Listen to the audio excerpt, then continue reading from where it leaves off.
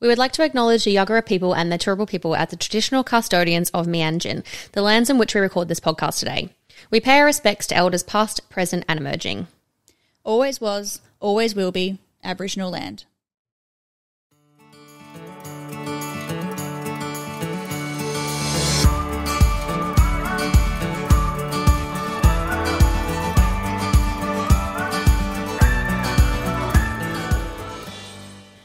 Welcome to For the Health of It podcast, a Healthcare Australia podcast brought to you by Nurse on the Inside.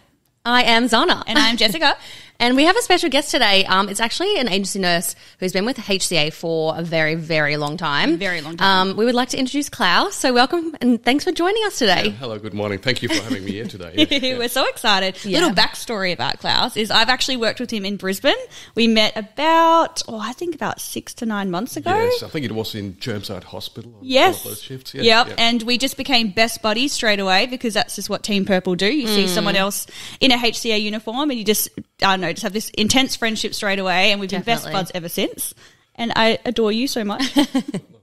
Yeah, you've been an inspiration as well, telling me your story, how you came here and what's been happening in your HCA life. No, we definitely bond a lot about loving the agency lifestyle. Yeah. So I think we'd love to just dive straight into how did you start this agency lifestyle? Because 12 years with Healthcare Australia is pretty impressive. Yes, yeah. So I started 12 years ago here in Brisbane with HCA, and lovely Joe recruited me back then, and I thought after a stint at the Mater Hospital as a permanent staff member, I wanted to see what else is out there, and joined the agency and never looked back really. So I've been with them on and off the last 12 years. Yeah. That's incredible. And I love that you said on and off because obviously you love travelling overseas because where's your background? Where'd you grow up? I'm from Germany. I was born in Germany. Basically lived in Switzerland for a while, working in a ski resort, and then 27 years ago moved to Australia. Yeah. And then obviously you love doing some overseas trips, and how nice is it not having to apply for annual leave? Yes, yeah, exactly. And that's been my main motivator in the last 10 years. Yeah. Always had kind of a casual or part-time job on the side, but most of the time never gave up HCA entirely. Yeah. Officially Team Purple all the way, this guy. I love it. So tell us where you've been. What kind of journey has HCA taken you on? What is the most amazing place you've been to? I did my nursing degree in Perth and worked a while in Perth and did work in Adelaide, in Canberra, in Melbourne, Brisbane, Gold Coast. So I'm more the metropolitan kind of agency nurse. Yeah. And I did enjoy it. Turning up in a new city, like my wife, she's a nurse too, and for example, she got a permanent job somewhere else, and it was much more easy to organize our lives around her, and I just took on agency shifts and so good. Worked my roster around hers. Oh, I love that so much. That's so many amazing cities, and it's such a great way to explore Australia as well. Definitely. I have never worked in Melbourne and Sydney and all that stuff, but it's so possible if you're with this company that you can actually relocate and just so easily get a job. Yeah. So great. I think a lot of people ask about accommodation, especially for these metro contracts. It's not as easy, I guess, to get accommodation, and accommodation is not necessarily always supplied by the agency. So how do you navigate that moving around so much? Accommodation used to be not such a major issue. Of course, all that has changed nowadays, but because we're a professional couple, we normally never had trouble finding a suitable rental property in either of these capital cities. It's getting harder at the moment, but doesn't have to be forever like that. Yeah. And you also get the short-term rentals, hey? So you just go, let's go live here. In Brisbane, when I first met you, you guys were just doing a short-term rental, 3 months at a time. Or even 6 months you can get. So good. I just found it so inspiring because when I met Claus and he was we just do short-term rentals and then I just work and then we go on holidays and then I come back and it's just such a cool lifestyle. Yeah. To be able to design everything and the weekly pay, which is pretty amazing. Yes, I love a good weekly pay. And I think that's one of the greatest factors of people. People want security, and fear is our biggest inhibitor. But once you get used to agency work, there's a lot of money to be made in a short period if you're keen. Yeah. And you just have to plan a little bit ahead, and there's always work to come back to. So yeah, exactly. Actually, Absolutely. can we talk about your first shift? Because I think obviously, you're a professional now because 12 years of agency. Yeah, you can just walk in, you can just walk into any hospital and be fine. But what about that very first shift? You've taken your first shift as agency and you rocked up. Like, go through those emotions with us. Yes, yeah. My first shift was an anaesthetic shift at, I can't say names yet. Sunnybank Hospital, a very chaotic shift. Mm-hmm. Didn't know where things are. Had quite an edgy anaesthetist and had to organise a few things in a short time, and was very challenging. And I met this very senior nurse in the storeroom helping me out. No. And she said, "You're doing the right thing. Agency nursing will make you much stronger and a better nurse. You will be a lot more resilient, a lot more flexible, adapt to situations." And looking back after a few stressful shifts, she was right. Yeah, you really do grow as a nurse in those situations. Hey, obviously you've got that that internal fear and you're like, I'm not doing good enough. I don't know where things are. But of course you don't know where things are. It's your first shift. Yeah. And it's just like a normal wave of emotions. Definitely. Wow, look at you now. You're such a pro now. I think the beauty is you can stay out of the internal politics of a big company, like a big hospital. You can split it up, work 2 shifts in one facility and 2 in another to mix it up a bit. And I find it's a great way not to get too involved. Yes. Do a good shift, deliver good work, and go home. Yeah. And just do what you need to do. In peace. Yeah. I think a lot of people as well reach out to us and they say that, they're worried they're not going to make friends, for example. So say you're moving to a new town, you're doing agency, because you're moving in so many different areas, they're worried that they're not going to make a friendship group. I feel like being agency, I make so many more friends because obviously I'm going to different facilities, I'm meeting other Team Purple nurses and like Healthcare Australia, and I personally make so much more friendships. What about yourself? Have you found it's quite easy to meet nice people going to different hospitals? Yes, and I think it's definitely one of the pros because you're exposed to so many more people in different facilities compared to just one group at your permanent workplace. Yeah. And best example was yesterday. I arrived at Greenslopes Hospital and about 10 people said hello to me and I had to think twice, who are they really? Yes, of course, they're my colleagues from various agency shifts in various places, and it is such a good vibe. Yeah. And what I realized as well is a good group of agency nurses can change the vibe in a whole unit. Mm-hmm. Yeah. Because we treat each other as good colleagues, or nearly friends. Yeah. Help out, and it brings a lot of positivity to the place. It really does, yeah. I totally agree. And it definitely makes a difference when the hospital or the unit that you're in embraces the agency staff being there, because there's a lot of units that treat agency staff like you're just to fill in and you're not really there to kind of do much. But when the unit kind of brings you in and joins you in that, and you all kind of become like one family rather than agency and then the people that work there. Yes. The environment and the facility changes so much. Yeah. The experience changes so much. Absolutely. I definitely feel when I go to a place and it's like my first shift doing the metro style nursing, they don't know who you are, and so sometimes you can't take it a bit personally, but you kind of, if you go to your shift and you introduce yourself to the team leader and be like, hi, my name's Jessica, it's my first shift here, I don't know where anything is, but just give it your best job and actually just ask questions, because they don't know what you know. And if you don't know something, they're not going to know that. Yes, and that's exactly a good point. I think as an agency nurse, you need to be, to some degree, a good communicator. Yes. Definitely. If you don't ask questions, it will be very hard. But if you're open, don't overestimate what you know on your first few shifts, because you've got to adapt to some degree to their policies, how they handle things. Yeah. And then ease into it and, gradually become more competent. Yeah. Do bigger cases, and people will trust you. And it happens all the time. I go to certain facilities. I'm like an old, long-standing team member. Yeah. Yeah. You sure are, honestly. Yeah. You've got such a beautiful reputation in the agency world. When I first met you, I was like, this guy, love this guy. And then, I go to another facility and I'll mention your name. They're like, Claus! And it gives us agency a good name as well when we're nice hard workers as well. Oh, yes, yeah. And of course you want to return even after a longer break. It's nice if you say I'm back and people are happy about it. Yeah. Let's talk about some more of the pros about being agency, because there's not that many cons. I feel like there's not that really many cons. Okay, the cons, we'll just talk straight away. Obviously you can get a shift cancelled. Yeah. Yeah. Big deal, right? Yeah. You have it like up to an hour before the shift, which can be a little bit sucky if it does happen. But, you know, they try and at least give you 4 to 6 hours if possible, and then they book you into another shift. So I've personally been really lucky, and I've been booked into other shifts. And then if I don't get booked into a shift, I can maybe do one in the afternoon.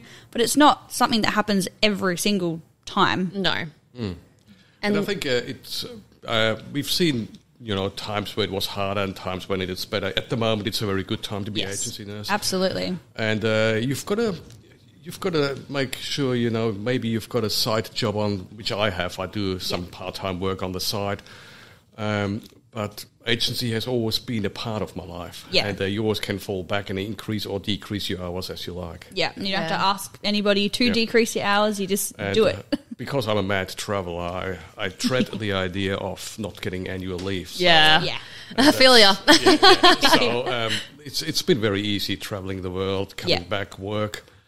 So good. I always call it, we are unbound. Yeah. Yeah. Oh, I like that. I love that too. Yeah, that's awesome. So the pros, obviously, you get a higher hourly rate. Like, honestly, I know you don't get the annual leave and you don't get the sick pay and things like that, but the higher hourly rate, like, it's quite significant to what you get in a normal workplace. And the weekly pay for me is so nice. Like, I love the weekly pay. Yeah. So much. And I know nurses, if they're keen and have the energy to work 5 days a week, it is very good money. Very good money. If you did 5 shifts a week, holy moly, you'll be making a lot of money. I mean, last year, I think I definitely did not work full-time for this last financial year. I took 2 months off to travel. I also was living in Brisbane, maybe doing between 2 to 3 shifts a week. I definitely wasn't working full-time.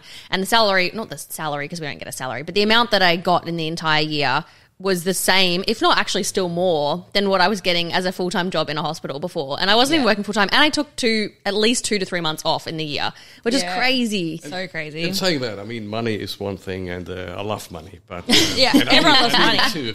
But, you know, having a good life and a fulfilled life, it is fantastic. And agency nursing helps you with it. Yeah. And I think everyone has this, like, the grey nomad dream. Everyone wants to, you know, save all this money through their life and then do the travelling and buy the caravan and do that at the end of your life. But, like, anything can change in your life at any point, at any time, at any age, it can change. So instead of waiting until you're 65 and you've got enough money, like, you can do it while doing agency nursing or agency doctoring or agency midwifing, whatever career you're in, you can do it. Absolutely. And why not start now? Buy a caravan and do it now. Like, you got one life. Yeah, I mean, I did it. I mean, I don't think you guys know it. We haven't even talked about that. But I actually bought myself a cute little caravan. Yeah. And it was hard work setting up by myself. But I did it by myself, and I went through Tasmania, New South Wales, Queensland. So I did, obviously, the rural remote sector as well as metro. Claus has just done full-time metro, which is amazing. But you've been able to, like, scoot off overseas for 2 months. You've just come back from the US, haven't you? Yes, I came back from LA about 10 days ago. Yeah. I mean, how casual is that? Like, oh, yeah, just came back from LA.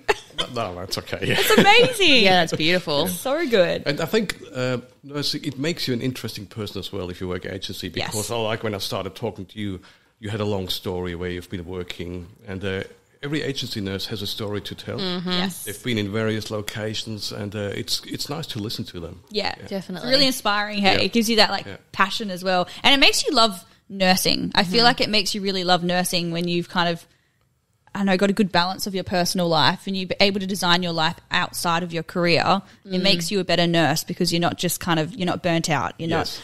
It makes you a more content nurse, definitely. And I mean, what never will change is our work. The patients will remain the same. There will be a challenge, but the people doing it, the people surrounding you, you can make an impact there. Yeah, exactly. Absolutely. Oh. What was your favourite place? Like, what's your favourite place so far in these 12 years?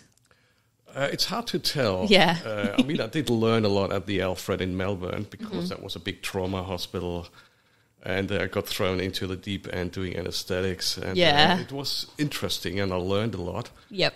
I must say, as a city, Brisbane is my preferred city. Because you met me. Yeah, we love Brisbane. It's because Claus met me. Yeah, we do love Brisbane. We've got a soft spot. People here in southeast Queensland are a little bit more relaxed than in some of the southern metro areas. But it's a great place, and we've got such a variety of hospitals within 20 k's. Yeah, there is a lot, actually. I think a lot of places, so people that are listening to this could be potentially international applicants that want to come over to Australia. Obviously, you've been to so many different areas. I think some of the areas that don't get highlighted enough, because everyone just focuses on, like, Sydney and, like, Gold Coast, like, What about like Adelaide and all those other like smaller regions that kind of people forget about? Like, yes, like or even Canberra. I did yeah, like Canberra. people don't even think of Canberra. Canberra is a great place if you want to discover a different part of Australia. Yeah, and it's very green, isn't it? yes. It's very structured. Very structured city. Very structured. You do your day trips to Sydney on the weekend because to escape it, but it's got a beautiful countryside around. Yeah, it does have beautiful wineries around Canberra. High quality life, really. Yeah, beautiful. What about Adelaide? Adelaide is very good as well. Yeah, lots of wineries too. It's much smaller than Brisbane. If you want a really big city, maybe it's not the right thing, but it's got in each direction something to discover on your. Yeah. So if you work for a year, there's a lot to do there. A lot to discover. I love that. Yeah. But Canberra, for example, the main public hospital has an intake area from the south coast of Victoria all the way up to Wagga Wagga. Wow. And all these country accidents come into that hospital. So it's they would too, because it's all surrounding it. Yeah. Lots of farming accidents. Wow. That's one way to upskill, that's for sure. So what is next for you? What is your plan from now? To stay agency for the next 12 years? Mainly the last 11 years, I worked in the travel insurance industry as well. As a corporate nurse and a repatriation nurse. And so I try to keep that up and still do a bit of flight nursing if it comes up again now that traveling has started again. Yeah. Which is so cool because obviously if a job comes up and they call you and they're like, hey, Claus, can you please go to the UK on this job? You can be like, no props. Yeah. I can because you have a flexible life. And that's one of the reasons I always stayed with the agency. I can easily adapt my shifts if there's a flight job coming up. Yeah. I think what's amazing is I was only talking to you a few weeks ago to book in this episode and you were going to the US and you had already gotten all these shifts booked in ahead of time. Yes. And we knew that today was your day off because you were getting a car service. But how incredible is that you're going to the US but you've already got all these shifts booked in for your return home. Yes. Like you can do that. You can do that. You can plan ahead. You speak to the people who are in charge. Yeah.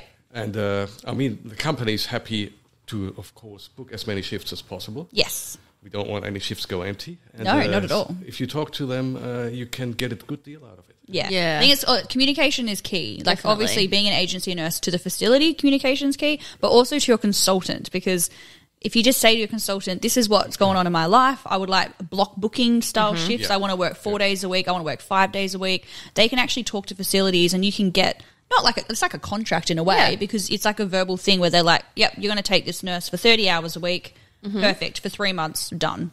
It also cannot be a verbal thing. You actually can sign a contract and you are contracted for 3 months or however much time you want to kind of commit to that facility. So there's so many ways you can do metro nursing and rural and remote nursing. There's just, and there's even part-time options as well. But this isn't just focused on nursing. Like there's obviously all healthcare. Midwifery, there's allied health, there's corporate health, there's AINs, please. Doctors, we need AINs. And we need AINs as well if you're studying nursing or you're a carer or things like that. Like everything that we're talking about right now is exactly the same for that job role.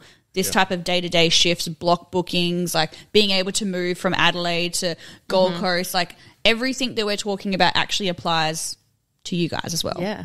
Just so cool. Amazing. And I think you are the best example as well, Jess, because if you work on the ward, in ED, in ICU and in theatres, there is more work than you can handle. Yeah, exactly. Absolutely. Yeah. Well, the best thing about agency is actually I have upskilled so much in the last 5 years. Like before starting this, I was just like a little ward nurse and I had done some recovery, a little tiny bit of scrub scout, and now I'm in ED, in corrections. I'm still on the wards. Like I'm doing all these different amazing areas, and I'm just like, wow, like look at me from 5 years ago to now, and that's all with the help of agency and just communicating with my consultants, actually telling them that I want to learn, telling facilities that I want to learn. Like if they know that you want to learn something and they've got a course coming up or they've got something, they're happy to have you on board to teach you those skills. Yep. And I think agency in general, it makes you such a more skilled nurse because you have to adapt to these little quirks every unit has and different policies. Yeah. Definitely. So good. Oh, well, thank you so anything. much for coming on today. Even I'm inspired and I'm like doing this podcast. Definitely very glad I chose this as a career path because I would not want to do anything else. For most people, the fear of not having work is the biggest inhibitor joining an agency. And I always said, if you keep cool and you're the gap filler, there will always be gaps to be filled and you'll be there ready for those shifts. Yeah. Exactly. Love that. Oh, I'm inspired. I want to do a shift right now. I'm updating the app right now. If anyone is interested, anyone who's listening, we do actually have a link below if you want to apply. Just go into the show notes and it is right there, and you can get into this journey of agency living right this exact minute. But stay tuned for further episodes. We're going to be interviewing lots and lots of different people within Healthcare Australia, all different types of healthcare professions, just to dive deep into who they are, why they ended up here, and how amazing this journey is. So thanks for all joining us today. Thank you and so thanks, much, Claus. Not a problem. Thank you all. Yeah, thanks. All right.